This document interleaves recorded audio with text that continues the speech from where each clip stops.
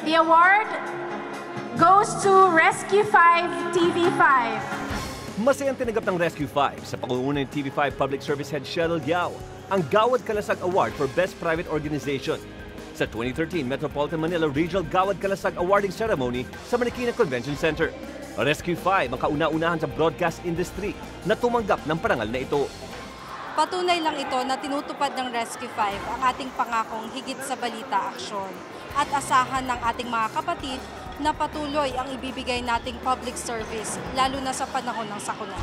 Kinilala ng Office of Civil Defense National Disaster Risk Reduction and Management Council ang kontribusyon ng aming grupo sa panahon ng sakuna.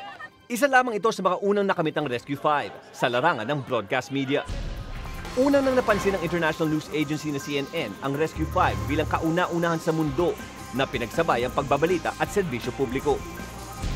Para lalo naming mapatibay ang aming adhikain na isulong ang cause journalism, kami ang kauna-unahan na naging affiliated reserve unit at itinalaga bilang 500 Search and Rescue Group Reserve ng Philippine Air Force.